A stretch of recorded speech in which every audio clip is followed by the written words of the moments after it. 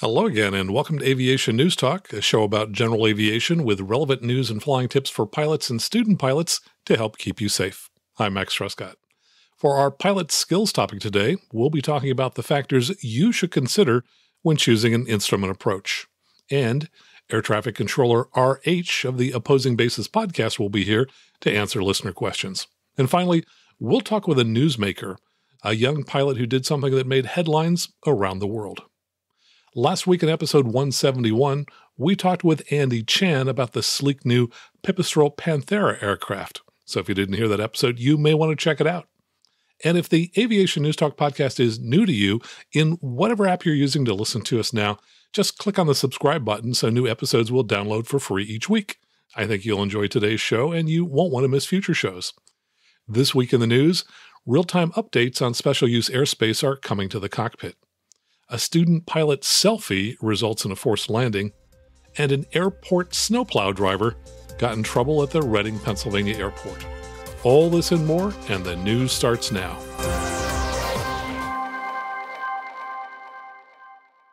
From AOPA.org, coming to the cockpit, real-time special use airspace updates. Real-time status of military operation areas, or MOAs, and other types of special use airspace, or SUA, into the cockpit of aviators has been included in the National Defense Authorization Act, or NDAA. Led by Senator James Inhofe of Oklahoma, chairman of the Senate Armed Services Committee, and Representative Sam Graves of Missouri, the top Republican on the House Committee on Transportation and Infrastructure and a member of the House Armed Services Committee, a provision in the act was included that requires the FAA and the Department of Defense to establish an automated real-time broadcast similar to temporary flight restrictions dissemination on the real-time status of MOAs and restricted airspace. The NDAA, an annual bill, was passed in both the House and Senate by overriding the president's veto, making 60 consecutive years that it has become law. The goal to improve operational safety and efficiency by transmitting directly into the cockpit the real-time status of military training and other SUAs will result in enormous savings and environmental benefits for operators of private, commercial, and military aircraft. A MITRE Corporation report developed in 2012 documented the potential benefits of such a system. According to the report, quote, overall, approximate annual good weather flight path savings in the National Airspace System include fuel savings of $100 million, distance savings of 30 million nautical miles, flight time savings of 90,000 hours, and a reduction of carbon dioxide emissions of 300 million kilograms. AOPA President Mark Baker said, this really sets the course for FAA and DoD to use existing technology to ensure pilots have the tools readily available in order to transmit this type of airspace safely and efficiently. It's a game changer for many pilots and ensures our warfighters continue to receive the training they need and deserve. From KHOU.com, which I believe is a Houston television station, pilot killed after jumping in a rolling plane that went airborne while undergoing maintenance, FAA says. One person was killed when a small plane crashed in a residential area of Galveston County, according to authorities. According to the FAA, an unoccupied single-engine plane began to move forward while maintenance work was being performed on the aircraft at Shoals International Airport in Galveston. A pilot jumped in the plane, but the FAA says it rolled over chocks and became airborne. The plane went down in a residential area near the intersection of South Railroad and Mike Avenue in Hitchcock at about 2 p.m. The pilot has been identified as 50-year-old Austin Stahl of Galveston. There were no other passengers on the plane and no other injuries were reported. The plane went down near railroad tracks. Nicole Sumlin is a nurse who lives near the crash site. She said she saw the plane flying very low before nosediving into the ground right in front of her house. And I think probably the key takeaway on this is that sometimes it's probably better to let an airplane go, even though you know that it's probably going to be damaged, rather than try and get into the airplane and injure or kill yourself. From aviationsafety.net, Hawker 800XP crashes during landing on runway 14 at Farmingdale Republic Airport in New York. Now, one of our Patreon mega supporters, Jim Goldfuss, who gives ground instruction at Republic Airport, notified me of the accident immediately after it happened. A Raytheon Hawker 800XP, November 412 Juliet Alpha, performing Talon Air Flight TFF 941, suffered an accident during landing on runway 14 at the Farmington Republic Airport on Long Island. Both occupants sustained minor injuries. At 20:32 local time, the flight was cleared for an ILS approach to runway 14. The tower controller reported wind calm and stated that the aircraft that landed 5 minutes prior had reported that the cloud base was at minimums. She then reported that visibility had dropped to 1/4 mile into fog, indefinite ceiling with a vertical visibility of 200 feet. The aircraft landed at 20:35 and subsequently radioed, "Mayday, Mayday, Mayday, Talon Air 941, crash landing, runway 14. We're still occupying, send vehicles out." Emergency services reported that there was damage to the nose radome and that the main and nose landing gears had collapsed. The aircraft had come to a stop at or near Taxiway Alpha, which runs to the right of and parallel to runway 14. The portion of the taxiway between Alpha 4 and Alpha 5 was NOTAM closed after the accident. Now, I've looked at the approach plates for the ILS 14, and the minimums are 200 feet AGL and 3/4 mile visibility. The tower reported an indefinite ceiling with a vertical visibility of 200 feet and 1/4 mile visibility from their vantage point, which is below the minimums. However, flight visibility is what governs in this case, so if the pilot had flight visibility from the cockpit of 3/4 of a mile or greater, it still would have been legal for him to land. And as we often talk about on this show, even though something is legal, it might not be safe. So perhaps it would have been a better choice to go around and land at a different airport with better weather. From AOPA.org, potential insurance relief on the horizon for older pilots. Even before the current pandemic, the flying community was voicing its frustration with another impediment to the skies: insurance. AOPA President Mark Baker said earlier in the year, "Not a day goes by that I don't get a call about insurance rates." Many AOPA members, especially older ones, were complaining that their premiums were spiking, coverages were being limited, and restrictions to just get covered were sometimes harsh, often with little or no explanation. There is some potential good news on the horizon for pilots. After months of close coordination with AOPA, Assured Partners Aerospace, AOPA's strategic insurance partner, has teamed with an A-rated aviation insurer that has pledged to explore options for pilots up to age 79. This development could provide more options to those who fly single-engine, piston-powered aircraft with fixed, retractable, or tailwheel gear configurations and having 6 seats or fewer, and with hull values as high as $500,000. Basic Med is also scheduled to be an improved underwriting element, giving some pilots potential relief from burdensome insurance-related medical requirements. The insurer will also offer potential coverage options for younger and newer pilots. The present aviation insurance market has been hard on many in the industry. Aging GA pilots have been faced with fewer options, as insurers have been scrutinizing their underwriting criteria for pilots over the age of 65. From FlightGlobal.com, electric Cessna 208 Bravo suffers partial power loss during test flight. Electric propulsion company Magnix confirmed that an electric-powered Cessna 208B Grand Caravan landed under degraded power after an issue with an inverter during a test flight earlier in the year. Magnix chief executive said, "We had an electric issue where one of the 4 inverters did what it was supposed to do. It shut down, leaving the pilot with only 75% power. It wasn't that the battery died." Magnix and flight testing company Aerotech partnered to fly a Caravan equipped with Magnix's 750 horsepower, which is equivalent of 559 kilowatts, Magnix 500 all-electric power plant. The aircraft, dubbed an E-Caravan, made its maiden flight on May 28th from Grant County International Airport in Moses Lake, Washington. It flew for about 30 minutes before landing safely, according to the company. The CEO said the electric system did exactly what it was supposed to do during the test flight. The system lost only partial power, and the program has benefited from the lessons learned, he added. As configured, the Magni 500-powered Grand Caravan can carry 4 to 5 passengers on flights up to 100 miles, taking into account the need for reserve power. Magnix and Aerotech say their modified Grand Caravan proves that small, all-electric aircraft can feasibly and economically operate short routes that airlines had long ago abandoned. From GeneralAviationNews.com, student pilot selfie ends in forced landing in water. Now, this is a December 2019 incident, but it's the first time I've heard of it. The student pilot reported that while attempting to take a picture of himself, he accidentally moved the fuel shutoff valve to the off position. The engine experienced a complete loss of power. He initiated a forced landing into the open waters near Puerto Rico and was rescued by boaters. The Quicksilver sustained substantial damage to the wing and the structural tubing of the fuselage. Probable cause: the student pilot's inadvertent movement of the fuel shutoff switch to the off position while attempting to take a picture of himself, which resulted in a total loss of engine power due to fuel starvation and a subsequent ditching in open water. From GeneralAviationNews.com, A3, that's AITHRE, introduces small refillable oxygen bottles. A3 has launched a new line of portable oxygen bottles. The A3 oxygen bottle is only 2.5 inches in diameter and 11.5 inches in length, weighing just 1 pound and 14 ounces due to its composite carbon fiber and aluminum construction.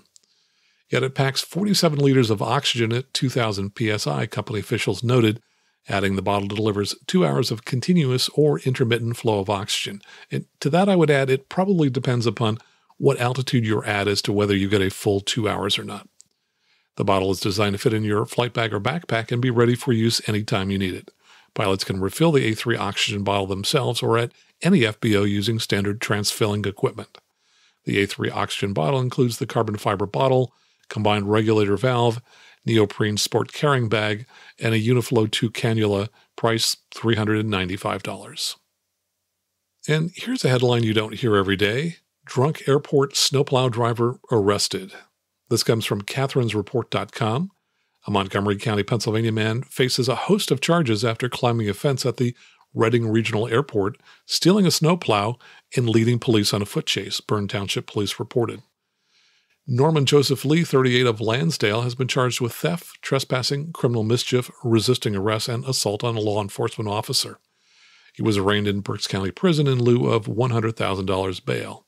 Officer Joshua Santos responded about 2:20 p.m. to a report of a man rolling on grass and jumping in front of vehicles on Route 183 near the airport. When police arrived, Lee climbed a 10-foot fence and entered a restricted area that included the airport's runway and taxi area. Airport authorities diverted flights until Lee was removed from the property. At one point, police say an incoming aircraft made a last-minute maneuver to avoid landing during the incident. Berks County deputy sheriffs assisted in handling the incident. According to a criminal complaint, once on airport property, Lee broke into a red plow truck owned by Millennium Aviation. The truck was unlocked and idling in preparation for Wednesday's snowstorm. To evade arrest, Lee drove the truck onto the restricted portion of the airport. The truck had its plow in the lowered position and became lodged in a grassy area. Lee exited the truck and ran toward the southern edge of the airport property. After a short pursuit, Bern Township officers and sheriff's deputies took Lee into custody. Because of his level of intoxication, police say, Lee was transported by ambulance to nearby Penn State Health St. Joseph Hospital. The affidavit of probable cause says Lee admitted to having used amphetamines. And finally, from Reuters.com, our final story is one that you may have heard about through the mass media. I first heard about it on the CBS Evening News. Just before Christmas, 20-year-old German pilot Samy Kramer flew a flight path over Germany in the shape of a syringe. And to learn more about this, I talked with Samy.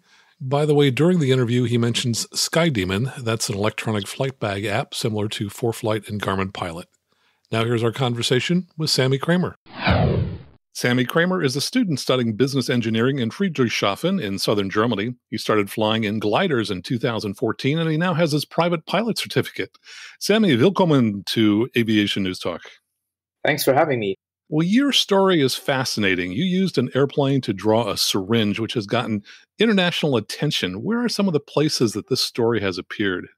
Well, I've kind of lost track by now. It's appeared basically all over the world. I was pretty excited as Reuters called me. I mean, one of the biggest news agencies. So as soon as they started picking it up, it basically went everywhere. You know. Were you surprised by how much attention it got? So I was expecting a bit of attention because, I mean, it's on a current topic and it was planned like that, but I didn't expect that much attention, no. So let's talk about the process that you use to do this. I'm guessing there might be some listeners who'd like to create their own drawings. Just tell us step by step what it takes to do something like this.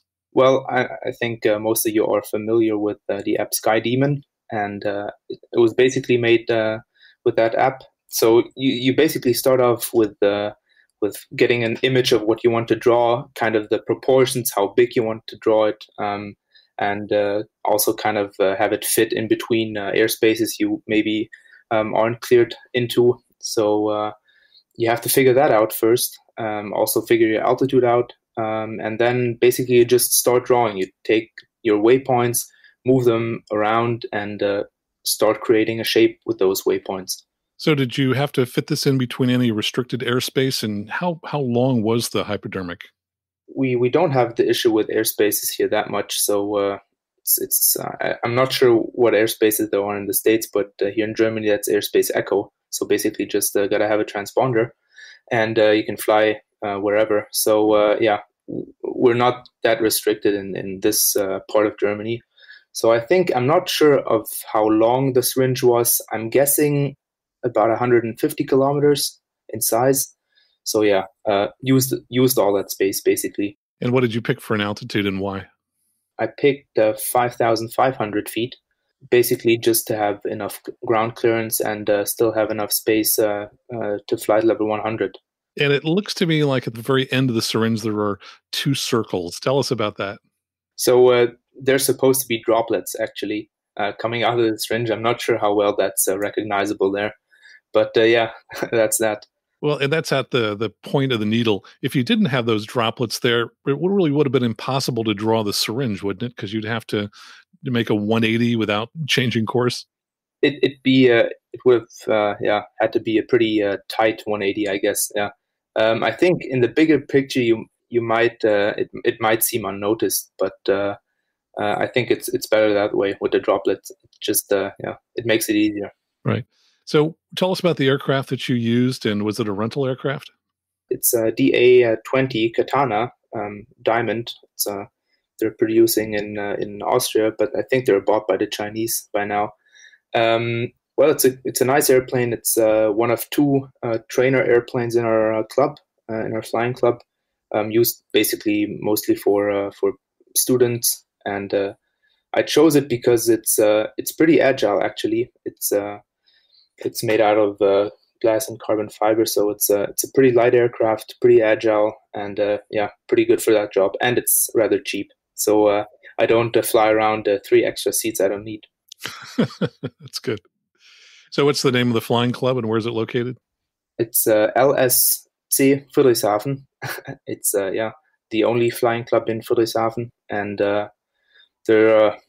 we have 6 aircrafts, and there are couple of students, many people with a private certificate. It's basically just a flying club where you can rent the airplanes. Well, some pilots may recognize the name of the town, Friedrichshafen. Tell us why it's famous from an aviation standpoint. Well, I think Friedrichshafen is most known for the Zeppelins, which are not to be confused with blimps, kind of different. So Friedrichshafen is the only place where they produce the Zeppelins, and I think they've shipped quite a few to the States already. So that's what it's known for. It also has a general aviation exhibition called Aero Expo every year. So some of you might know that as well. Yeah, that's probably one of the largest shows in Europe for showing off aircraft, isn't it? Yeah, it's definitely the largest exhibition on general aviation. There's I'm not sure of the name. It's in Geneva every year. It's business aviation, but the Aero is definitely the biggest for general aviation. Excellent. So when you were in the airplane tracing the Syringe, how did you use Sky Demon, and were there any challenges in making the shape correct? Well, the biggest challenge I've experienced is that the GPS of my iPad that I have Sky Demon running on is always a bit behind. So you don't exactly see where you are in the turn as it's happening. So you got to think ahead a bit. So basically, you just take the iPad, just zoom into where you are. You see the classic magenta line that you have to follow, and you just try to do that as best as you can. Yeah. And so, what about tight turns? And are you using the autopilot? No. First of all, the Katana doesn't have one. At least in our club, it doesn't have an autopilot, and you wouldn't be able to use one because of those steep turns. So you got to really pull those turns. Yeah. And how steep did you bank for the steep turns? 60 degrees, I guess. That's a sharp turn. In fact, that would be the limit, I think, in that aircraft. Can't go beyond 60 degrees in that. But it turns rather nicely. It goes into the turns easily, so it handles definitely nicer than a 172, for example. So you went to a lot of effort to do this. Tell us why you made the flight, and was there any particular message that you were trying to send by doing that? So that's not the first time for me to draw something into the sky. I've drawn the troll face earlier. Didn't receive that much attention, at least not internationally. But I thought, I had to collect hours anyway, and there's not much to do, no place to fly to, during Corona.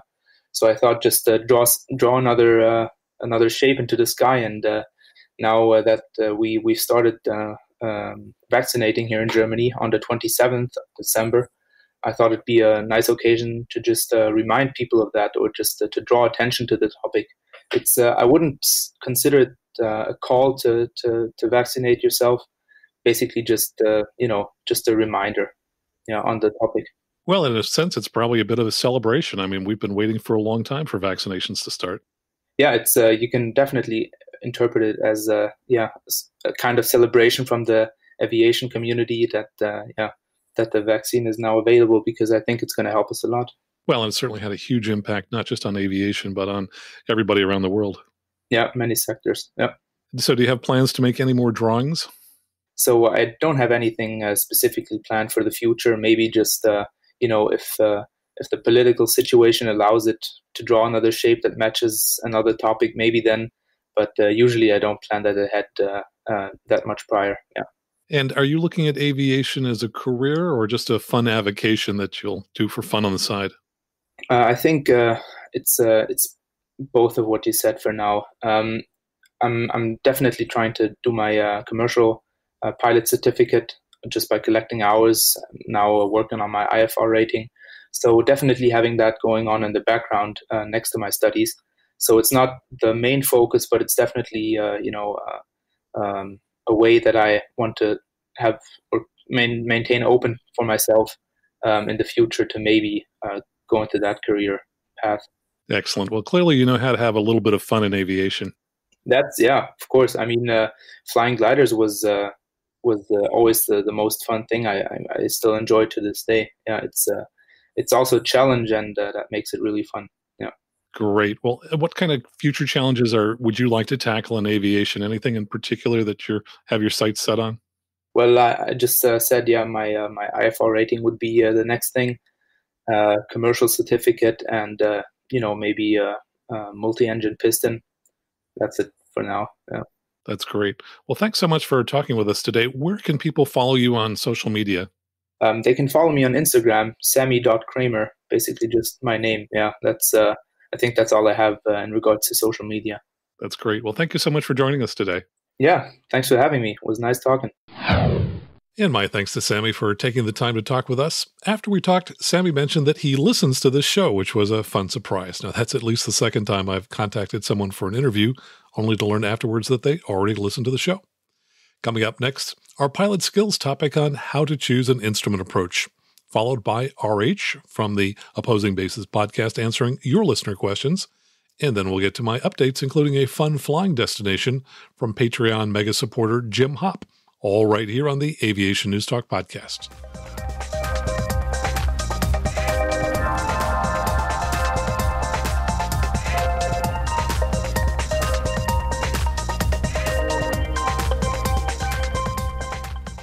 And by the way, I will be talking during the update section toward the end of the show about ways you can help support this show by signing up to make a donation via Patreon or PayPal. So if you have ever thought, this is a good show, I really would like to support it financially, well, please make it one of your New Year's resolutions and do it today. And since I don't expect to be flying for the next couple of months, I greatly appreciate your support now. And by the way, donors at the $20 level and above got this episode 24 hours ahead of everybody else. One of the benefits of being a Patreon supporter. Now let's talk about how to choose an instrument approach.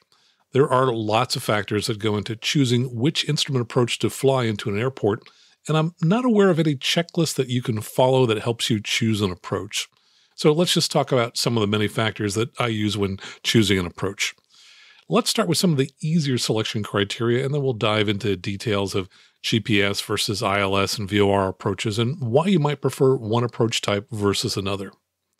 Often, different approaches into the same airport have different minimums, And most pilots tend to think of minimums as the minimum altitude that you can descend to on an approach. But remember, there is also a minimum for visibility, and you have to meet both of those minimums.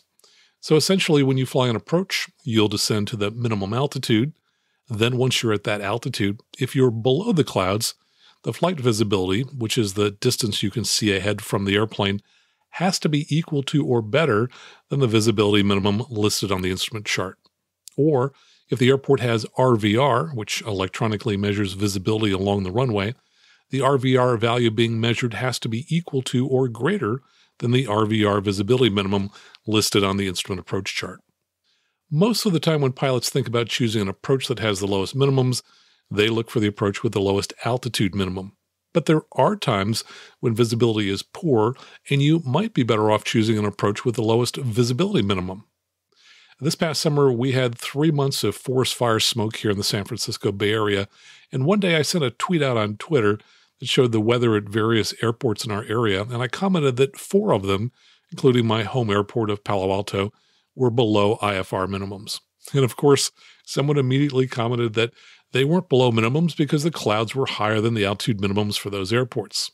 But what the commenter forgot was that visibility minimums can also place an airport below IFR minimums.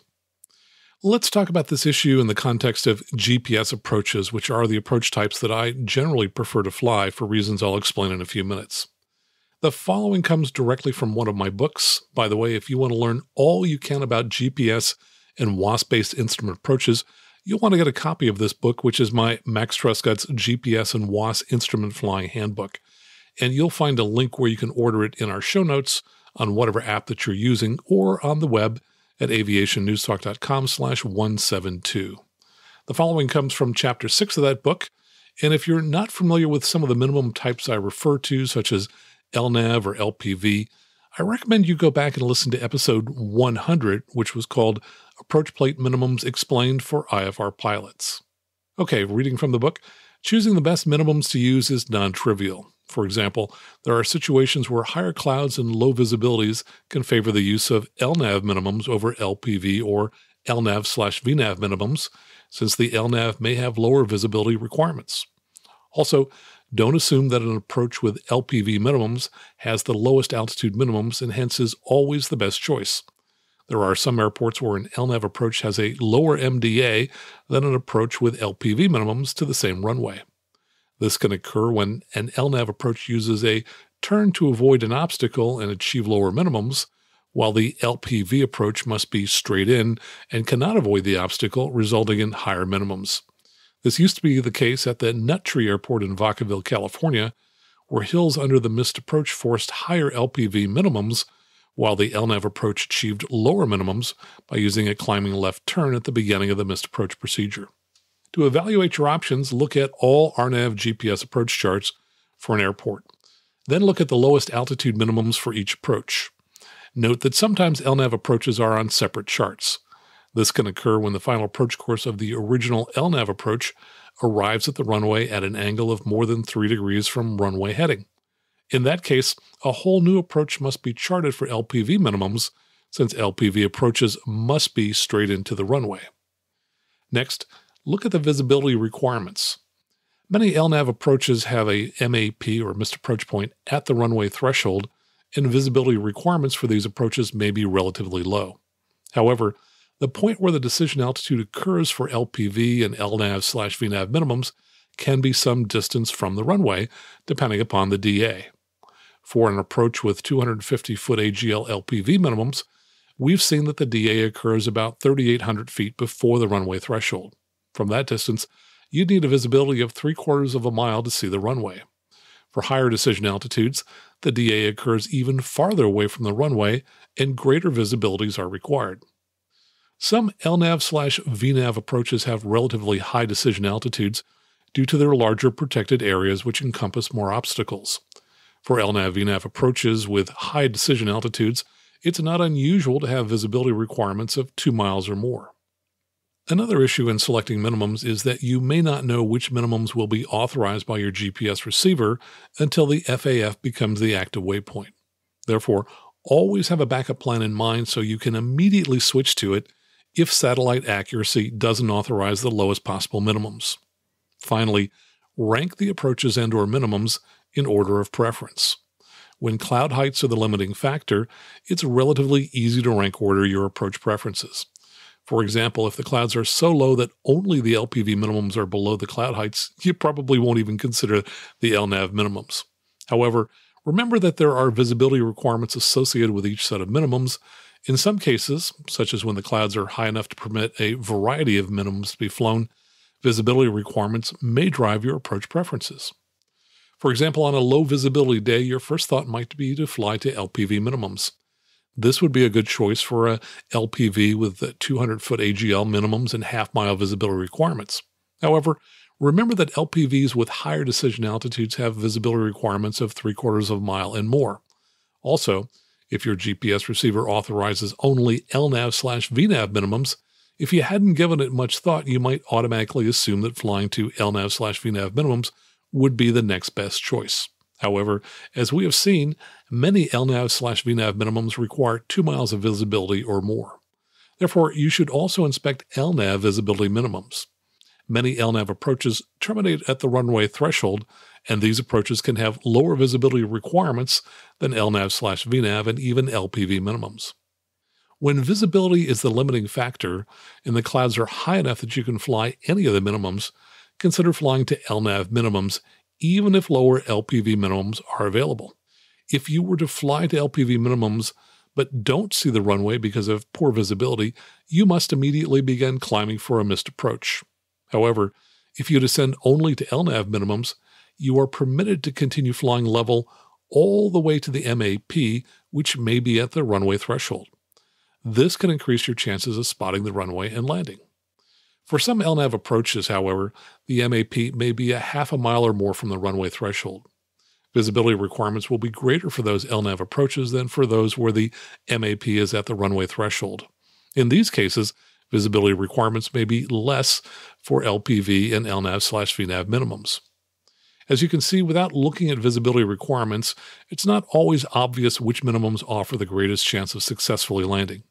This is further complicated since you won't know to which minimums you can fly until shortly before the FAF. Instrument pilots always need backup plans. For example, it's not unusual to be told to expect one instrument approach and later have ATC instruct you to fly a different approach. That's why savvy instrument pilots pull out all approach charts for an airport in case they need to make a change. When flying WASP-based approaches, instrument pilots should evaluate options while still in cruise, and again later as they approach the FAF.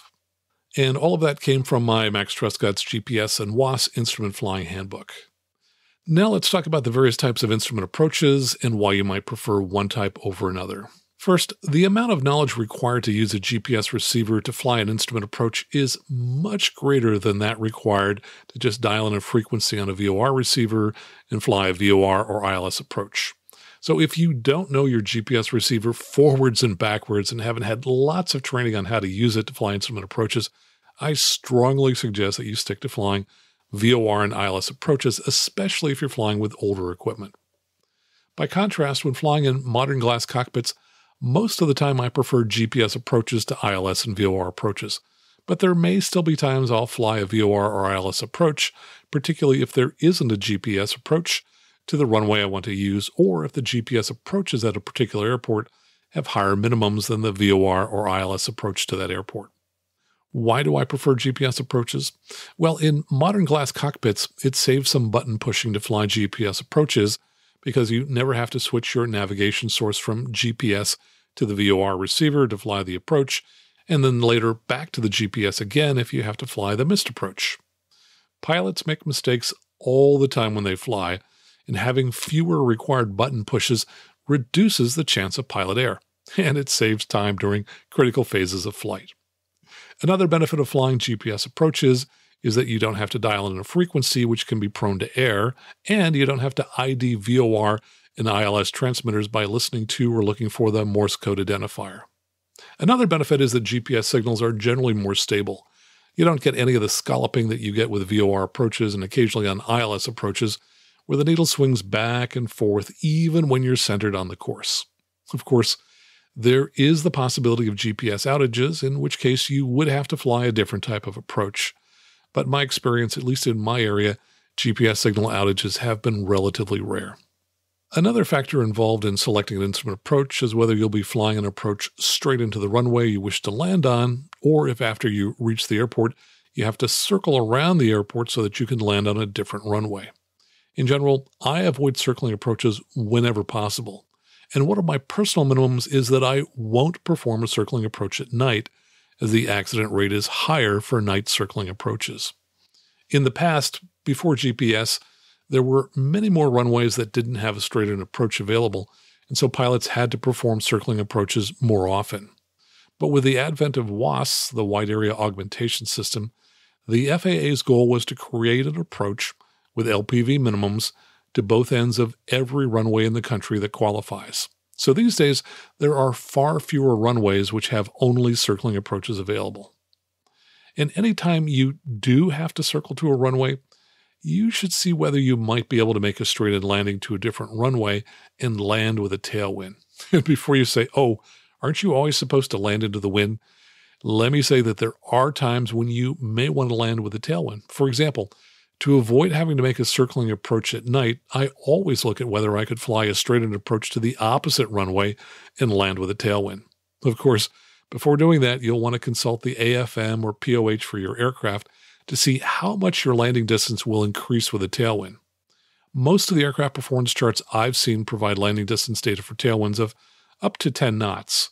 And for the aircraft I've seen, a 10-knot tailwind typically increases the landing distance around 50% or perhaps even more. So you'll need to make sure the runway is long enough to handle the increased landing distance that comes with landing with a tailwind. So those are some of the factors I consider when choosing an instrument approach. If there are other factors that you use, please send me an email or an audio recording and I'll share it with everyone here. Coming up next, we have RH of the Opposing Bases podcast answering your questions right here on the Aviation News Talk podcast.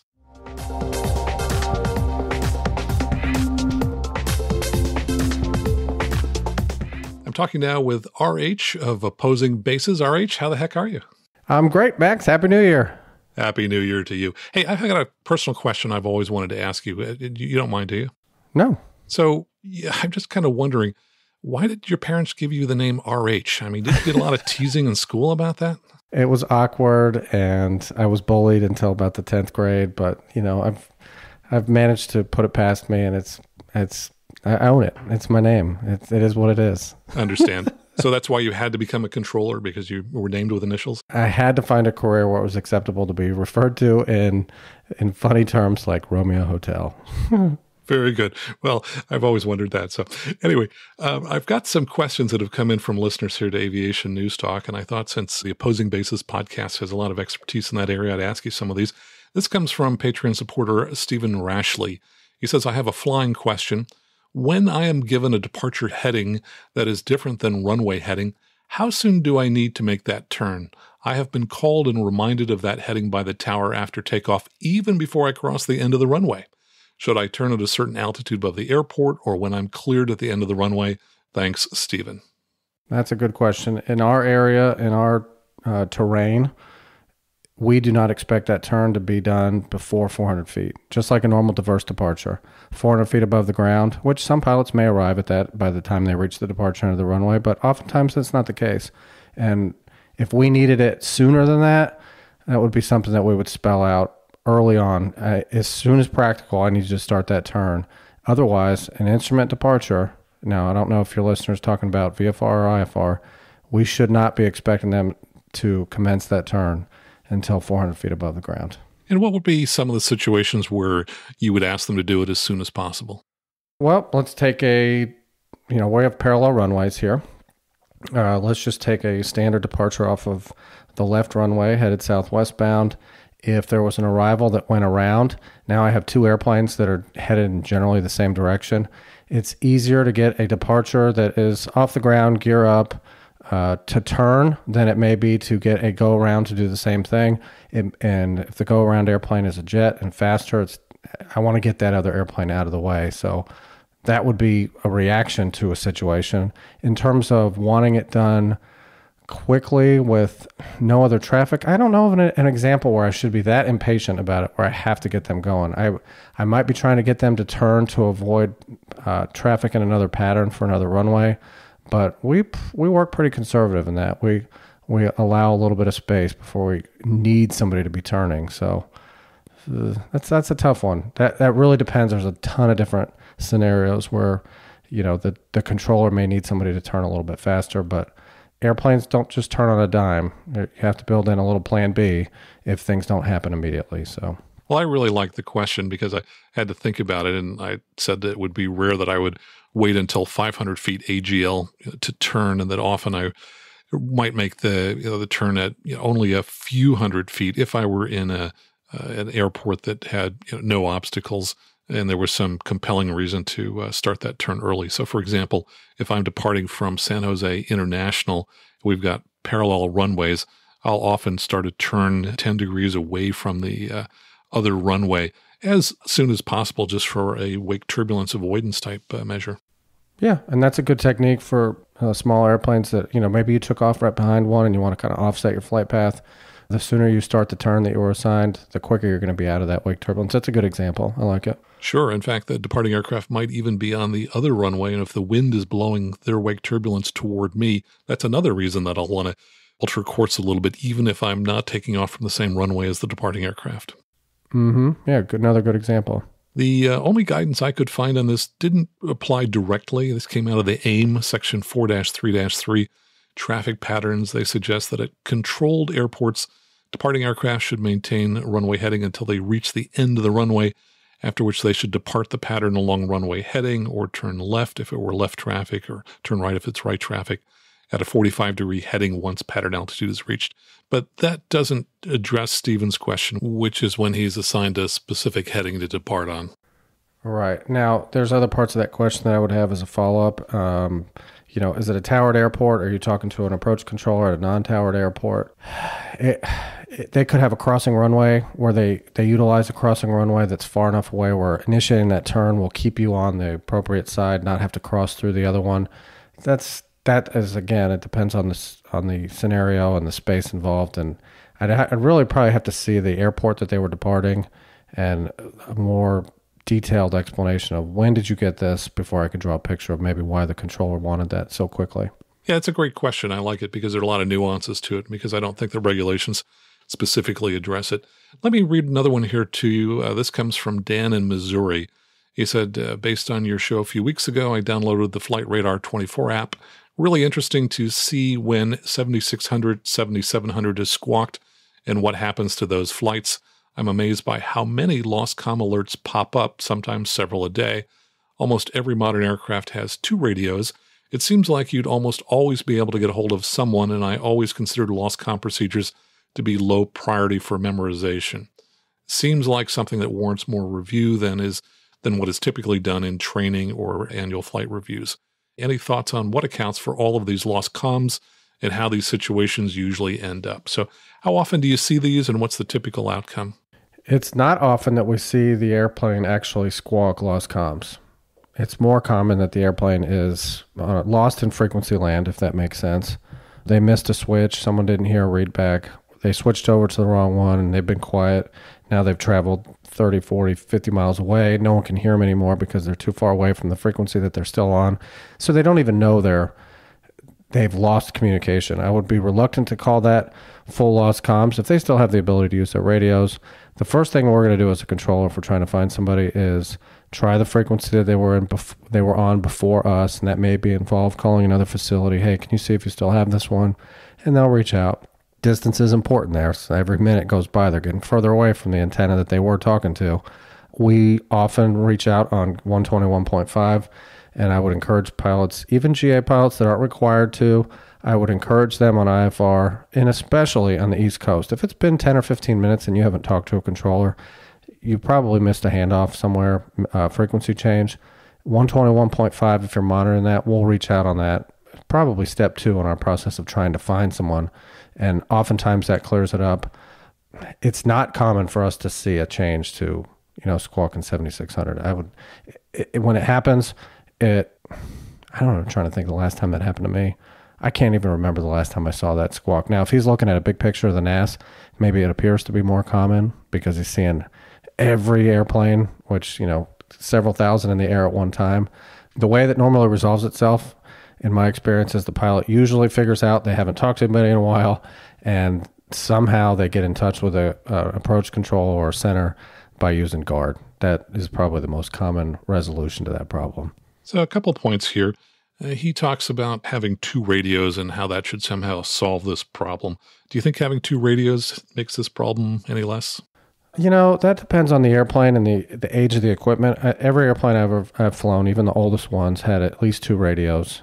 Typically, I think when in training we talk about lost comms as we've lost some sort of power, which doesn't matter if you have 10 radios, you don't have power to them, therefore you can't communicate.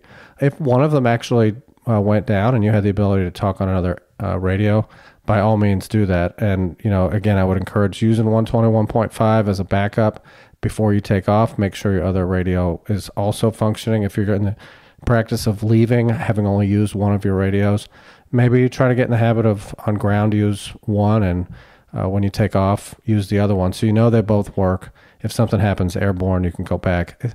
All that equipment is, held to a pretty high standard. So you have to run with the assumption that you can rely on at least one of them if you had two. So I don't know if pilots still do this, but back when I learned in the early 2000s, it was not uncommon to carry a backup battery-powered radio. And in case everything else failed, hey, I have this, literally a handheld where, you probably have to find a frequency that's pretty close or a facility to actually hear what those, the power of those antennas. But that would be it's just hard to believe that in the common era here with phones, reliable equipment, that someone would actually be lost comms without some sort of catastrophic electric failure in the airplane. Yes, I would agree that most of the time having a second radio probably is going to help because that wasn't the source of the problem. Yeah, in rare cases, a radio could fail. I think the vast majority of the times this happens is kind of what you referred to, which is that the plane gets far enough away from the transmitter where the signal coming to them from ATC is so weak that they're not hearing it. And I think that what pilots really should be listening for when they're listening to chatter on the radio is for two sides of the conversation. And what I've often observed is that as I get far away from an antenna, at some point the ATC's transmissions will get weaker and weaker and weaker, though the other side of the conversation, the pilots in the air, remains relatively strong. And anytime you start to hear the ATC signal get weak, you're in danger of getting to a point where that signal is so weak that it no longer opens your squelch on the receiver and you won't hear them. And I think that causes a lot of missed calls. And so what I try to do is anytime I notice that the ATC signal is getting weak, I'll go ahead and open the squelch. So on some of the modern radios like the Garmin 430, 530, and the G1000, things like that, essentially you push the comm volume and it's going to open the squelch, which means now you're going to hear continuous background noise and you will hear weak signals like ATC that aren't strong enough to open the squelch. And if you get to that point, you might actually tell the ATC that you've got a weak signal and you can barely hear them. Sometimes they'll switch to another transmitter. Sometimes they will tell you, if you lose communication, call this frequency in 10 miles, which would be the next one further down the road. Yeah, and that's a good technique. And it also reminded me, provided we couldn't find the airplane on the previous frequency or the previous sector, and they, weren't monitoring guard, we couldn't get them on guard. It's not uncommon. This happens actually more regular than I thought. We'll ask another airplane, and this could be an altitude issue. If they're far away on the outer limits of our airspace and they're low, maybe below 4,000 feet above the ground, certain frequencies are a little bit weaker. We may have another airplane reach out to them, and we can often hear the pilot. They just can't hear us. Hey, can you reach out to this pilot? Tell them we can hear them. We'll have a better radio conversation after they reach 5,000 feet. So it reduces that kind of gray area where they're like, oh, did I lose them?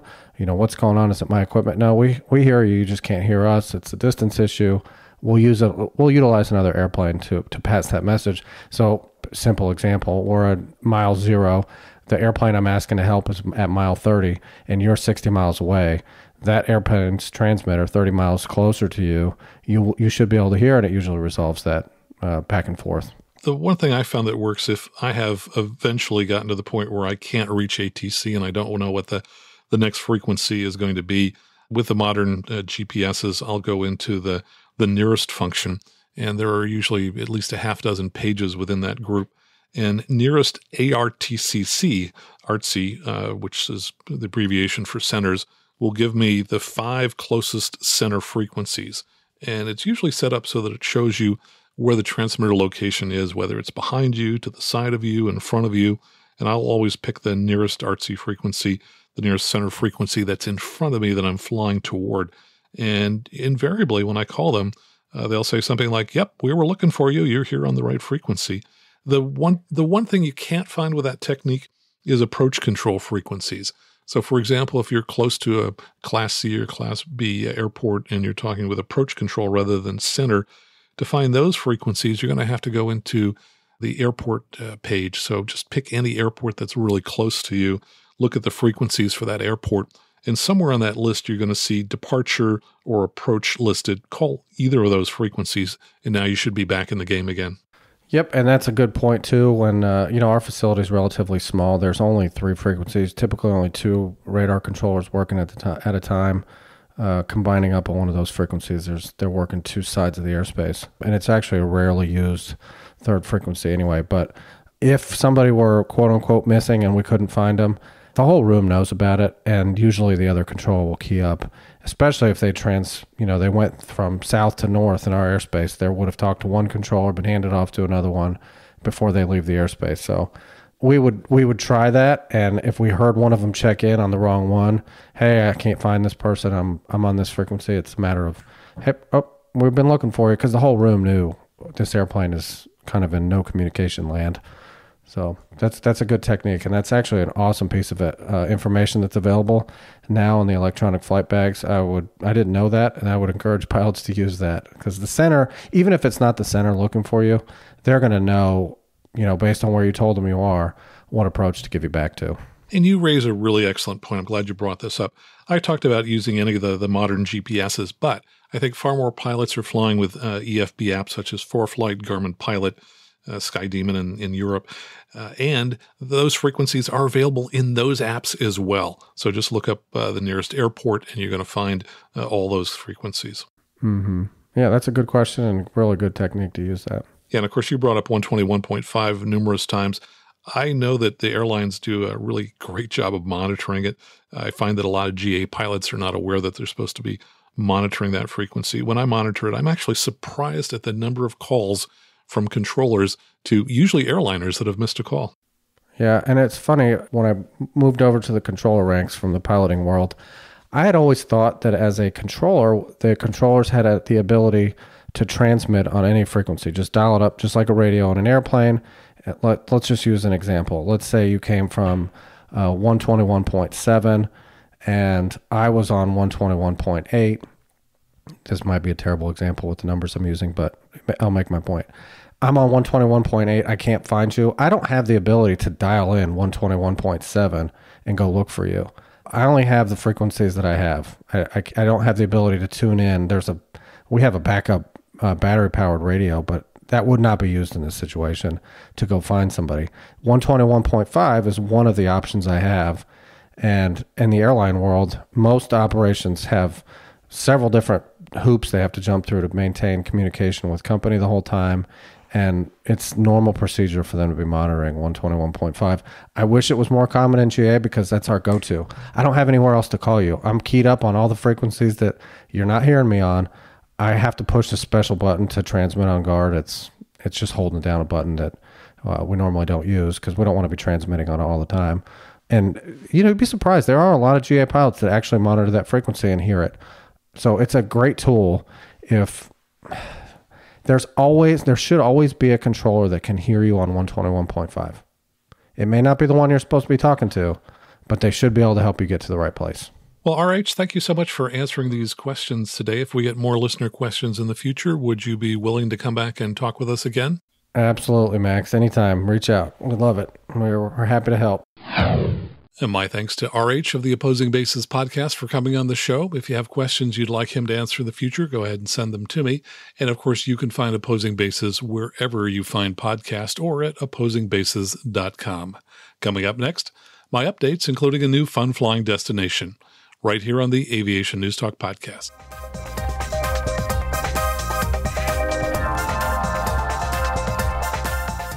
Now here's a fun flying destination from one of our Patreon mega supporters, Jim Hopp, and it just happens to be my favorite airport. Hi, Max. This is Jim Hopp with a fun flying destination. Oceano County Airport in Oceano, California, Lima 52. Oceano is on the Central California coast, about 8 miles southwest of San Luis Obispo and 15 miles northwest of Santa Maria. But it's better recognized as being next to the famous Pismo Beach. This uncontrolled airport has a single runway, 2,300 feet by 50 feet. Prevailing winds favor runway 29er, which means you land toward the beach, and even better, you take off over the beach. The AFD requests you to fly runway heading until crossing the shoreline. The taxiways are tight. Be sure to read the AFD and online comments about areas to pay particular attention to. Once at the airport, you can take a 5-minute walk to the beach or into town for lunch. You can borrow bikes at the field if you wish to ride into town or the beach, but bring your helmet. And there's a campground on the field. Self-serve fuel is available if you need to top up. Oceano County Airport is great for a day trip with your beach gear or overnight with your camping gear. Jim, thank you so much for taking the time to record that. I'm smiling and wishing that I were there right now. One other feature, which I don't think Jim mentioned, is that it's the only stretch of the California beach where you can have motorized vehicles, and you can rent ATVs, and there's probably 8 to 10 miles of sand dunes that you can run over. Great, great fun. Check out Oceano Airport. And why don't you tell everybody about your favorite fun flying destination as well? It's really easy to do, just like Jim did. Go ahead and write up a few sentences, and then take the voice memos app of your smartphone and record about 90 seconds, and then you can email that file to me at aviationnewstalk@gmail.com, or you can just go out to our website if you have a microphone on your computer. Go to aviationnewstalk.com, click on Listener Question at the top, and then you can use the SpeakPipe app to record 90 seconds, and that'll get sent directly to me. And other updates here, if you are looking for a podcast that talks about FAA medical issues, I would like to recommend the Mayo Clinic Clear Approach podcast. Now, that's created by one of our mega supporters, Greg Van. I've listened to some of the episodes. For example, if you happen to have diabetes or one of the 80 million Americans, which is about a quarter of the population, who are in a pre-diabetes situation, you'll want to listen to episode 4, which is all about flying with diabetes and insulin. The show starts out with Dr. Clayton Cowell giving an overview of the condition, and then they interview a pilot who, coincidentally, I know and have met before, who has diabetes and who talks about managing it so he can still fly. Again, that's episode 4 of the Mayo Clinic Clear Approach podcast, and I'll include a link to it in the show notes. And one of our listeners sent me a link to a video at an accident that occurred, I think, at their home airport. I apologize. I went back and I couldn't find the listener's name. But this occurred last month at the Angelina County Airport in Texas. It's the crash of a Citation, a rather slow-speed crash. Fortunately, nobody was injured. The report states that the pilot landed on a wet runway. The pilot cycled the anti-skid brake system 2 to 3 times, and then the brake did not respond while the plane slowed to about 20 knots. The pilot thought the airplane's anti-skid stopped working, and the plane may have hydroplaned. The plane then exited the runway onto wet grass, went through an airport perimeter fence, crossed a roadway, and came to rest in a cow pasture. Now, it looks like he landed on the shorter of the 2 runways available, so one couldn't help but wonder if maybe this wouldn't have been an accident if they used the other runway. Now, winds appeared to be light at the time, so that should have been an option. Of course, there was light rain, and so the runway was wet. I'll include a link to this in the show notes in case you want to watch this YouTube video of this very slow speed crash as the aircraft exits the runway and it continues past the fence. And by the way, here's a quick, easy way that you can help this show. Please tell all of your friends about the Aviation News Talk podcast. I usually mention that at the end of the show, but probably not everybody makes it to the end. And if your friends don't know what a podcast is, you can just send them out to the Apple App Store or the Google Play Store, where they can download our dedicated app for free. When you're in the store, just search for Aviation News Talk. And here's a message from new Patreon supporter Dustin Ballant, who writes, "Hi, Max. I just wanted to say thanks for the continued great work and dedication. There's one more pilot out there that really appreciates you and what you do and is very grateful for everything I've learned through listening to your shows.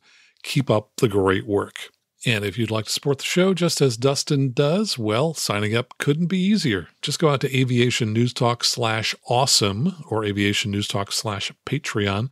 Both of those will take you out to our Patreon sign-up site where you can enter a dollar amount that you'd like to contribute. And depending upon how much you donate, we have various goodies that you can receive at the different donation levels. Or you can go out to aviationnewstalk.com /PayPal and make either a monthly or a one-time donation via PayPal. We have some people who like to make a single donation for the entire year, so they'll do a lump sum through PayPal. And when you sign up, I'll read your name on the show, which means it will be heard literally by thousands and thousands of listeners in over 140 countries around the world, including Mongolia, Kenya, and Peru. And let me tell you about people who've just signed up to support the show. This first name you'll recognize, Rob Mark. Also XYZ, Jackson Maddox, John Takiro, Sam Wilchis, Chris Brooks, Joe Godfrey, Anup Sharma, Rob Newman, Christopher Sullivan, who signed up at the $35 a month level, so he gets access to my online courses at pilotlearning.com, Sarah and John, and Hound Pilot edited his pledge up to $8 a month, which means he'll be getting access to our show notes, which include all of the news stories that we had to cut for time. And we also had some one-time donations via PayPal. My thanks to Linda Morris, Peter Alberti, Jem Nesbitt, who donated $50, Richard Benson, $50, and Michael Smith, who donated $100. And of course, we have our honor roll of mega supporters. These are the people who donate $50 a month or more. I mentioned their name on at least one news show a month, and I send them one of my books after 2 months. Those mega supporters include Brian Deere, who lives here in Northern California, and I just had a text message from him. He's flying his Turbo 206 in Mexico this week. Tyson Weiss, co-founder and CEO of ForeFlight, which is a very popular EFB app. Bruce Dickerson, who's a financial planner living in Georgia. He flies a K-35 Bonanza. Victor Vogel, who lives in Central PA and flies a Cirrus. Tim Delaney, he's a wealth manager in Santa Rosa. He flies an SR20 out of the Santa Rosa airport. Stephen Elop, he flies both a Turbo 182 and a Citation CJ3+. He's the CEO of API Jet. Mike Williams, president of Keomac and TCB Composites, which makes composite spinners and bulkheads for GA aircraft, and he flies a 172. Seth Lake, he's a DPE giving check rides, and if you're interested in getting your multi-engine rating in one of his beach travel airs, you'll want to check him out at vsl.aero. Rick Miller, he instructs in the Cincinnati area, both out of the Lunken Flight Training Center and with private owners of Pipers, Cessnas, Beechcraft, and Cicadas. He would love to teach full-time, but he still has that day job for a few more years. Justin Winters brokers real estate on Lake Keowee in South Carolina. He flies an SR-22. Carl and Ann Rossi of Maine Cooncat Aviation. They have 2 Cessna T240 aircraft, and they have a 2021 Piper M350 on order. Johnny McDade, singer-songwriter, musician, and record producer. Jim Goldfuss, he flies out of the Republic Airport on Long Island, New York. He also gives advanced instrument and ground instruction through Pilot Proficiency International, and you can reach him on his Facebook page at Ground Point 9, and he's available for individual instruction in person or online. Charlie Mason flies out of Austin, Texas, and is working on his instrument rating. Vincent Salimi, he's the vice mayor for the city of Pinole. He's the owner of Salimi Construction Management in San Francisco. Jim Hopp, he's a CFI. We just heard his fun flying destination. He teaches at Advantage Aviation at Palo Alto, California. Lars Litjens, he's our youngest supporter. He flies a Redbird simulator, and he's looking forward to flying Dad's Cessna 205 when he gets bigger. Dad, by the way, sells boats in several western states at boulderboats.com. Joseph Sheehan flew in the Navy for 8 years and now has a few hundred hours in his new Vision jet. Josiah Freeman, working on his instrument rating. Dylan Caldwell, he's an AME in Florida at the Naples Municipal Airport. So if you need a basic med, second or third class flight physical, contact him now at aviatorsclinic.com. And William Birch donates to the show in the memory of his son, Lieutenant J.G. Wallace Birch, who was a naval aviator. Don Hakela with Professional Instrument Courses.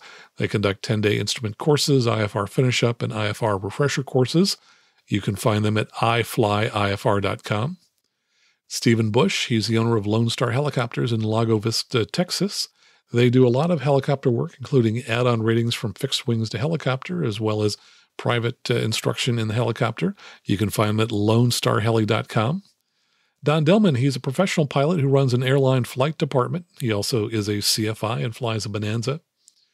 Rick Mattis, owner of Pointwise, which makes CFD simulation software for aerospace companies, and you can find him at pointwise.com.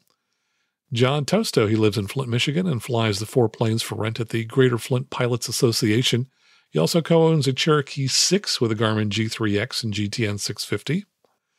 Vic Bajaj, he flies a Cirrus SR20T here in the San Francisco area. Mark Holzbach lives in southeastern PA. He's a longtime aviation enthusiast who wants to get his private when he retires. He runs BoddenSteel.com, which manufactures industrial fasteners. Tim Crawford flies a DA-40 at Crosswinds Aviation at the Oakland County Airport north of Detroit. He runs a company called BrainSpring that helps children with dyslexia. Greg Vann, he's a senior AME at the Mayo Clinic in Rochester, New York, and he's the host of the Mayo Clinic Clear Approach podcast, which talks about medical issues for pilots. James Kerr, he's interested in buying an SR22 for business travel. His company makes security screens for protecting your home, and you can find more at bosssecurity.screens.com. Arel English, he's a recent CFI currently working on his double I. He and a friend have created a website to make free flight planning modern and fast. The site is called Flyway, and you can check it out at flyway.cc. So until next time, fly safely, have fun, and keep the blue side up.